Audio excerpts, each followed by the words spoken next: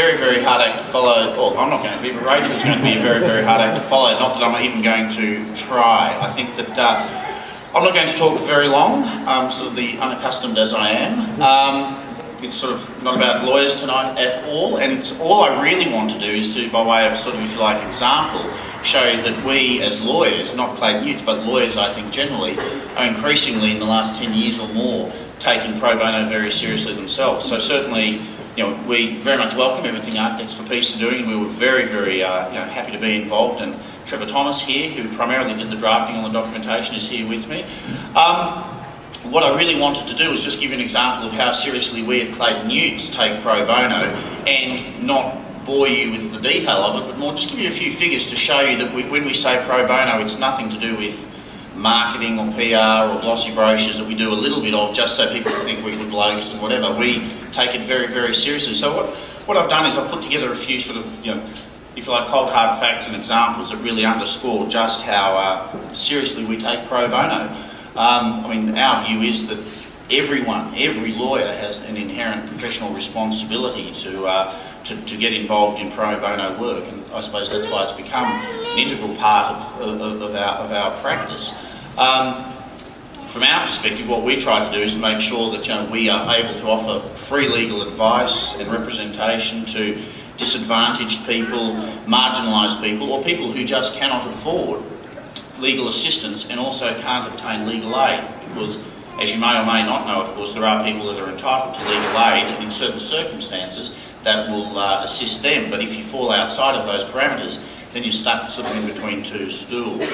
We also do a fair bit of work with community groups and charities. Only today I had a very nice lunch with Fiona McClay, who's the in-house counsel for World Vision, and at Clayton Utes we do a lot of work with World Vision. We support them very, very much, and we in our construction group have been doing a lot of work with World Vision on a number of their projects.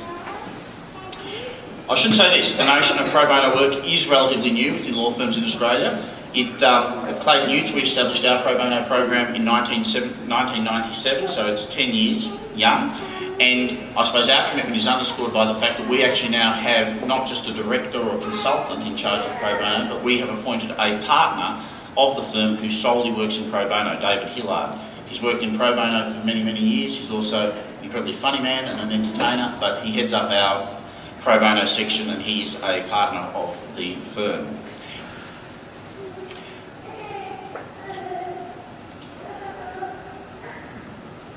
So I suppose just going through a few facts and figures just to show you just what our commitment to pro bono means, and the fact that we put our money where our mouth is.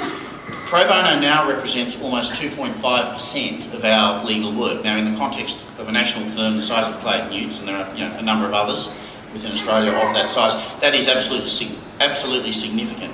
It means that in commercial terms, our pro bono practice taken as a whole is in fact the firm's second largest client. So that is quite significant.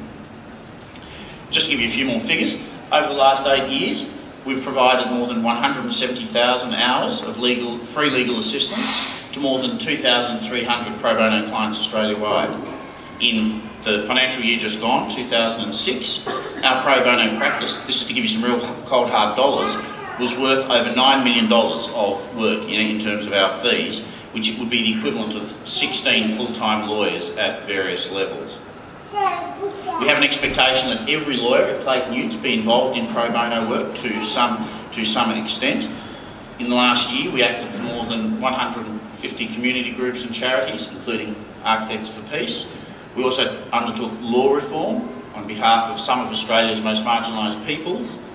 We helped hundreds of individuals who saw us at one of our 6 drop-in legal clinics, and actually seconded some senior lawyers to the Consumer Law Advice Clinic in Brisbane and to the New South Wales Disability Discrimination Legal Centre.